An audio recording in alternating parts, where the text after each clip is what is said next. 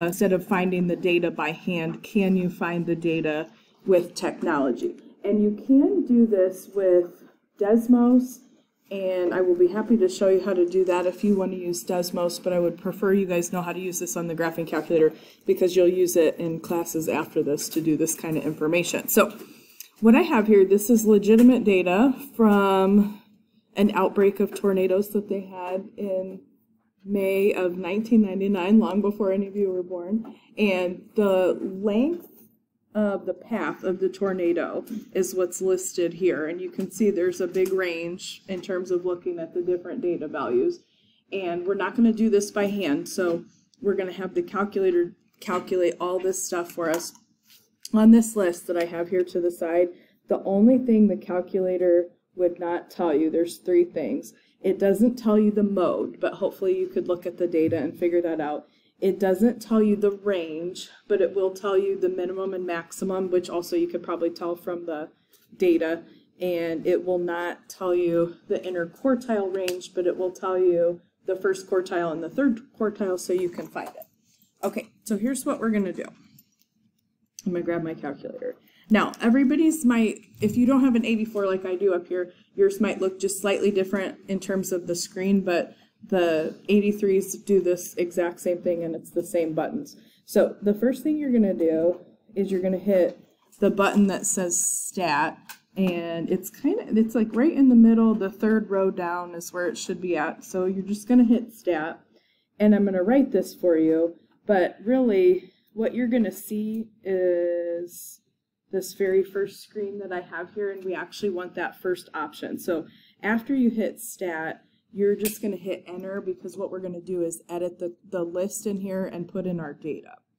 Okay, now I've got some stuff in mind, so you guys might have some stuff in yours.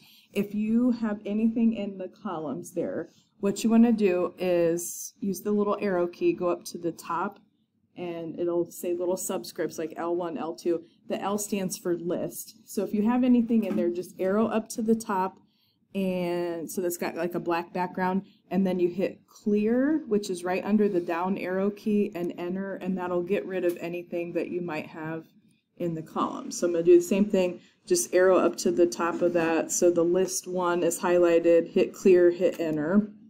Don't want to use the delete key here. Does anybody's not start with list one? Okay, let me just show you this just real quick so you'll have it in your back pocket if you need it. Okay, so I've done this many a time. I'm accidentally like deleted a list. There's a delete key that's right above the stat. So let's say you accidentally deleted a column, or maybe a couple columns, or you deleted something you didn't want to delete.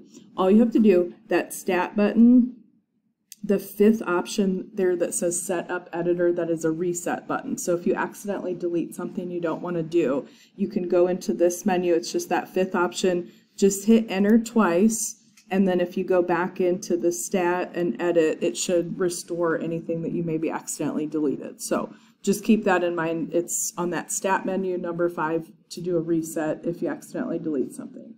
Okay, now once you're in the screen, what you're going to do is actually enter the data, and I'm just going to put it in list 1. You can put it in different lists, but probably the easiest is just to go ahead and use the first column. You have to hit enter after each data value. So I'm going to enter the lengths of these tornadoes, and just after each one, just hit enter.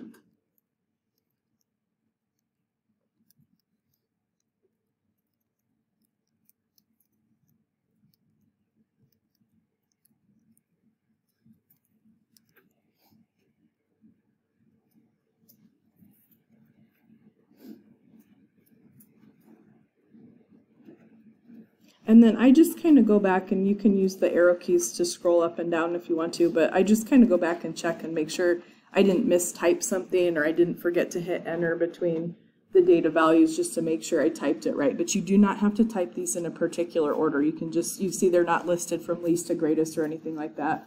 So you can type them in any order. Once you've got your data in, you're going to hit that stat button again, just right in the middle, that third row down. And we want the calculator to do some calculations for us. So you're just going to arrow with the arrow keys across the top to the menu that says calc. That's the calculate menu. And I'm going to write this, but really you're not going to do anything here either. That very first option says 1 VAR stats, which stands for one variable statistics. And that's actually what we want.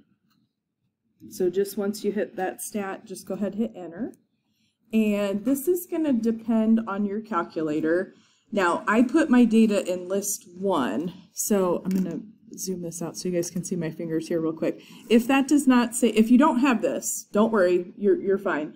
If you have this screen though, you can change what list it will do the data for. Mine, I changed it to list 2. If you had your data in list 1, I'm just going to hit second and then the number 1. So it should default to be list 1, but just in case somebody changed it, you can change that. If you don't have the screen, don't worry about it. It'll default to list 1. And then all you do is you just keep hitting enter until it reveals the data to you. I think you have to hit it about 3 times. All right. Now, there's some like weirdo looking symbols on this screen. So I've been telling you guys that the X bar at the top, that is just the mean. So I'm just going to go ahead and write that out. So it's about 12.8125 is our mean for that data set. And then the next several things you don't need. What I want you to do, just use the down arrow key and just go down as far as it'll let you. Now, we'll talk about some of the stuff above there later in the week, but the N right there is just the number of data values you have. So we have 16 tornadoes there. Then it gives you the 5-number summary at the bottom of that list. So the minimum, which we probably could have grabbed from the table, I'm just going to grab it from the calculator screen, is 1. First quartile, 6.5. The median, which is also the same as the second quartile, I probably should have put that on there, that is 8.5. The third quartile is 15. And then the maximum is 39. Now, the other things we highlighted right at the beginning, that's not, you can see in that menu, and it's not going to be like in a different menu you can find. So do we have a mode for this data set at all? Do you see any repeated numbers? 8? Do I have any other? There's 2 8s and there's 2 7s, so this is a tie. You actually have 2 modes in this data set. There's 2 8s and there's 2 7s. None of the other values are repeated, so it's okay to have more than one. Yeah. Oh, do I have 2 15s? Oh, you're totally right. I have 2 15s. That's really sad. I did not notice that. All right. Do I have any other repeated ones? I don't think so. So this has 3 modes. Oh, good. Now, do you guys remember how to find the range? It's just if you forget, the range is just your maximum data value minus your minimum data value. So just 39 minus 1, so that would be 38. And then the interquartile range, which is going to become very important for what we're going to do with outliers today. This is the third quartile minus the first quartile, so Q3 minus Q1. All right, now, I did not do this on purpose, but if you take 15 minus 6.5, it actually is the same as the median. That is not a normal thing that happens, so I just want to point that out. But if you take Q3, which is 15, minus Q1, which is 6.5, it does give you 8.5. So not to be confusing, but it does end up being the same as the median. All right, now what we're going to talk about is an outlier, just really quick. So outlier, data value or values that are going to be substantially different from the rest. And there is an actual calculation, so don't always assume something is an outlier because it might not fit what I'm going to give you. Even though it maybe looks like it's really far away from the data, there is a specific formula to determine what values constitute an outlier. So if I'm looking at that data set that I have there, there's a couple numbers that I think are pretty separated from the others. So I think there might be a data value or maybe 2 that are outliers. So I'm going to show you how to calculate those really quick. All right, now you have to find the interquartile range to be able to find outliers, which we just did. That was 8.5. All right, so they have 2 numbers you're going to look at. So the lower bound, sometimes it's called the lower fence. I'll probably call it the lower bound, but if you see fence, that's the same thing. It's any number below, I'm going to give you a little formula here. It is the first quartile minus, and this is just part of the formula, 1.5 times whatever your inner quartile range is. Any number that's below that would be considered an outlier in the lower half or the left side of the data. And then for the upper bound, any number above, this is just slightly different.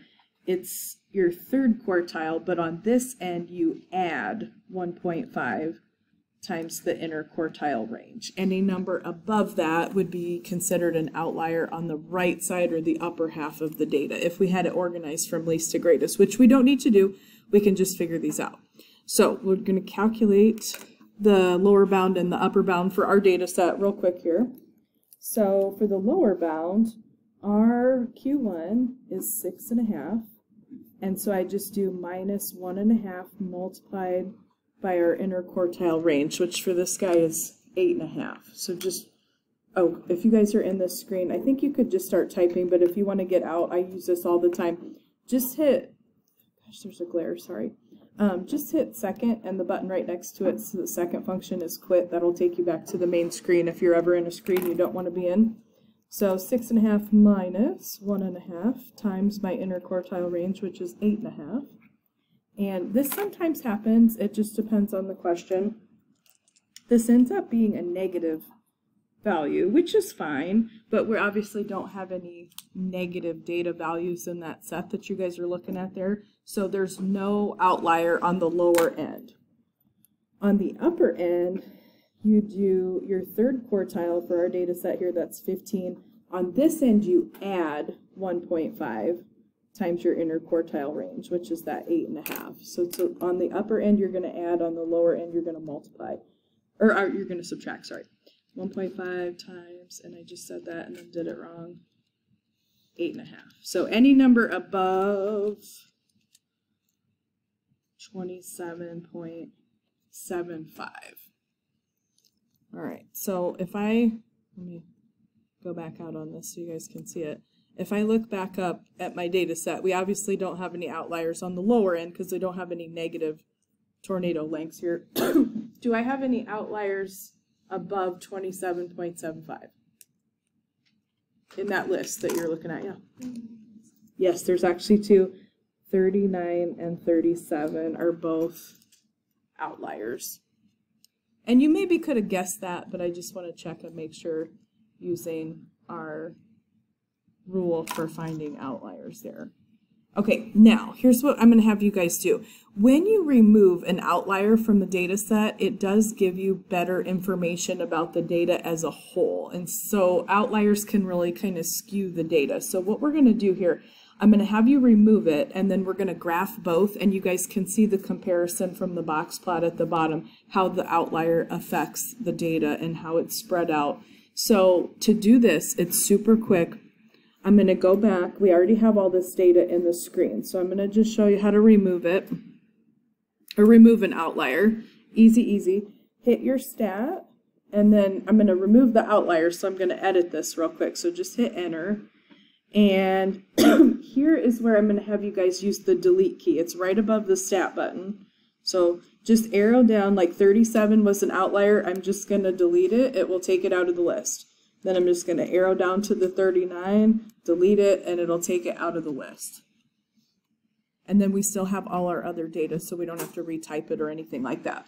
Now, I'm going to have us recalculate the 5-number summary and the mean so we can compare it with the data set where the outliers are involved. So all you have to do, once you remove those 2 outliers there, I'm going to just hit stat, and then we're going to calculate again. So just arrow over to the calculate menu. You want the 1 variable stats right there at the top. Just keep hitting enter until it shows up. And then you're going to see a lot of this is altered. So now my mean, instead of being 12.8 something, this, I'm just going to go a couple decimal places here. This is about 9.21. So it's a significant change in the mean. It's 3 full miles shorter. All right, and then you don't need the next kind of 4 things, so just go ahead, just take your arrow key, go all the way down as far to the bottom as you can, and the 5-number summary should be down there at the bottom. So the minimum didn't change because we didn't have any outliers on the lower end, so that's still 1. The Q1 changes just a little bit from 6.5 to 6. The median also changes just a little bit from 8.5 to 8. The Q3 changes from 15 to 13. And then the maximum is going to be different because we removed those 2 outliers, so the maximum here is going to be 22.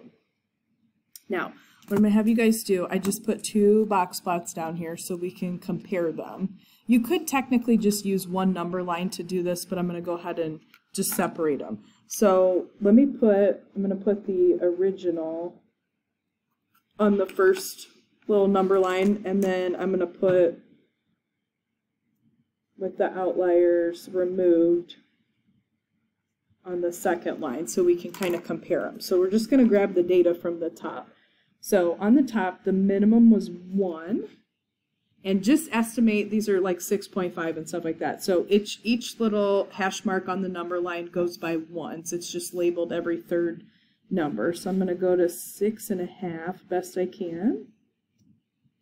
And my median is at 8.5. Bless you. My Q3's at 15, and then the maximum was 39 in the original data set. So this is really spread out all the way across this number line here.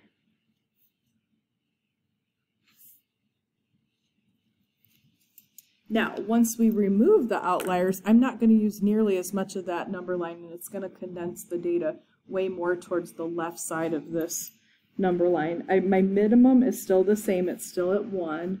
Now my Q1 is at 6, my median is at 8, and my Q3 is at 13, so it's just shifted slightly.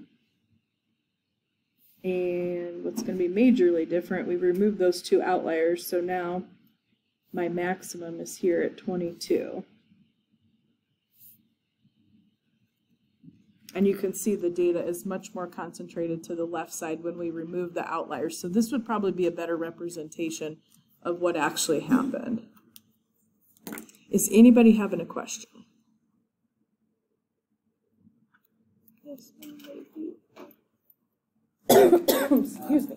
Okay, on the back we're going to do something that's a little bit different. We're going to do some percentiles. All right, now there's a couple formulas for this depending on how the question is asked of you, but just in general, what is a percentile? So we did quartiles, this is a little different. Percentiles divide, instead of into even groups of 4, this actually divides in groups from 1 to 100. This is not going to be something you're going to graph. But a percentile is any number, and it can be from, it's actually from 0 to 100. I think I just said 1, 0 to 100.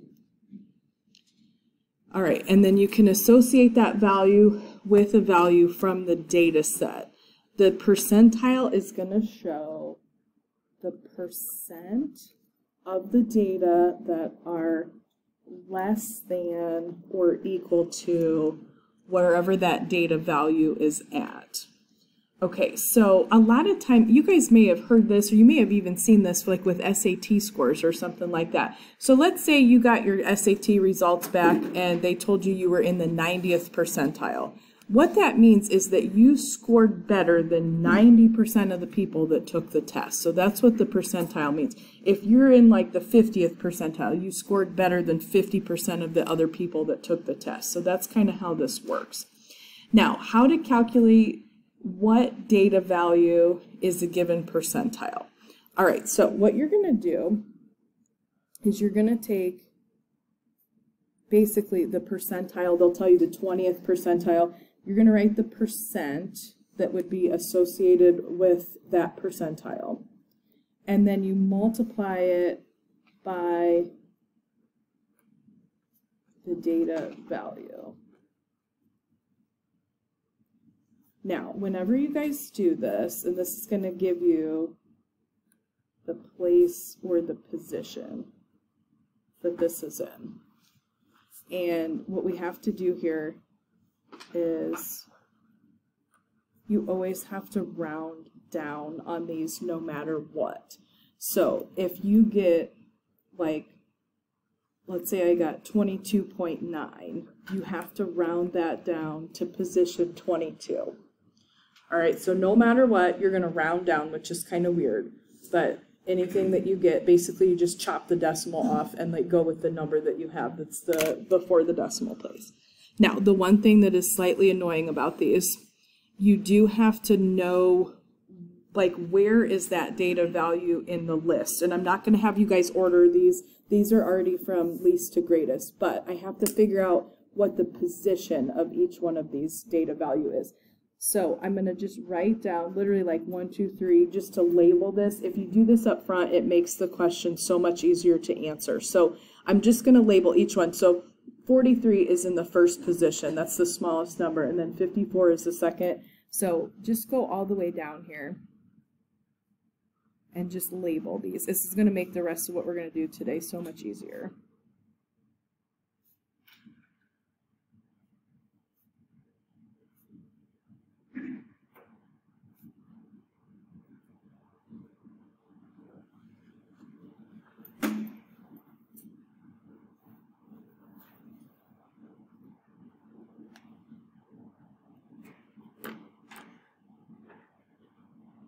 Oh, and I just realized,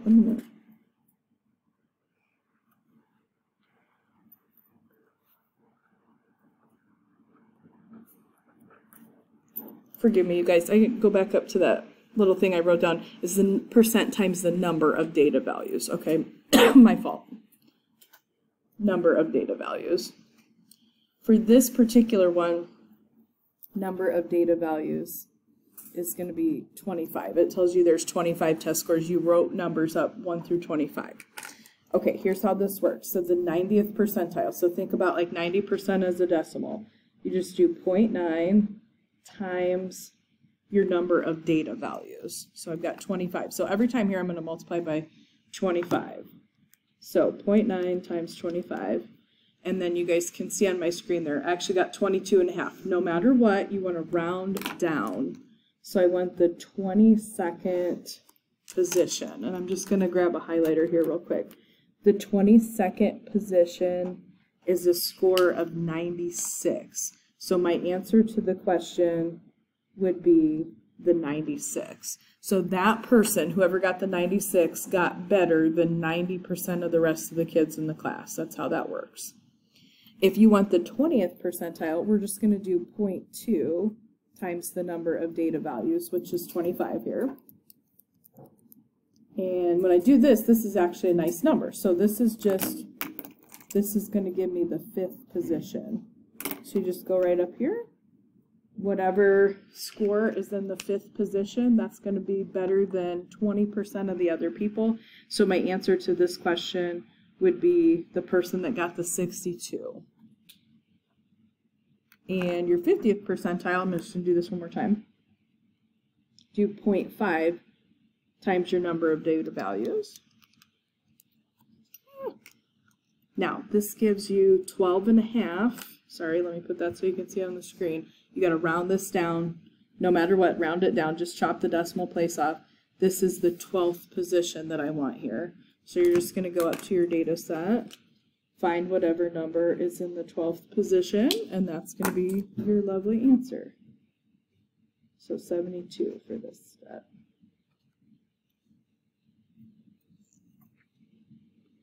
All right, now the second type of question you'd be asking, I'm going to use the same data to do this. How do you determine the actual percentile? Okay, so you are going to take your data value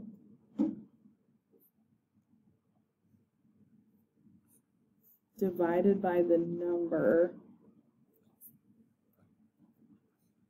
of data values. This is going to be a division, and then what we're going to do is multiply that by 100. And I'm going to check something real quick because I feel like that's not right.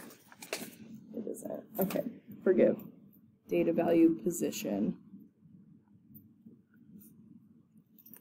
And then you divide that by the number of data values, multiply by 100. Now, this one has a little weird thing to it too, like we always round down. On this one, it says if a data value appears more than once in the set.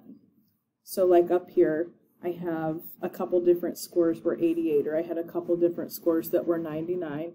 You go with the data value farthest to the right.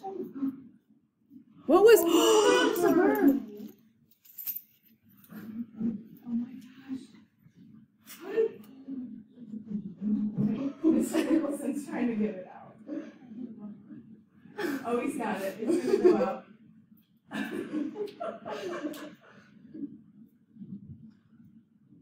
Oh, it wants to get back in. Okay, sorry. For this, they're filming him. Okay, a little excitement for the farthest to the right. Okay, sorry, I should have spaced this better, but I'm going to pull this up so you guys can actually see the data values. Okay, so I'm going to give you a score, right, that's in this list somewhere. I'm going to use a different color. So, what percentile is the score of a 70? So you find the 70 up here. And what you're going to do is you're going to take the data value position. So the 70 was in position 10, and we're going to divide that by 25, multiply by 100. This will give us our, oh, he still can't get that bird out. All right, I'll let you guys can look in a second here. I'll finish this up real quick. All right, so that gives me 0.4. You multiply it by 100. This is the 40th percentile is what you would get here. So it's just wherever that is in the data set. So if I have 93 come up here, 93 is in the 20th position. So you just do 20 over 25, that total number, multiply that by 100. And it should be 80th position here. I just wrote 80th. All right, now, if you go up to the list and you look at the 88, there are two 88s. So you have to go with the position that's farthest to the right. So when you do 88, you want to pick that position 18. So we're going to do 18 divided by 25. We are still working on getting that bird out. Okay, he just got it finally. All right, sorry. So you get 0.72, multiply that by 100. So this is 72. So this is the 72nd percentile.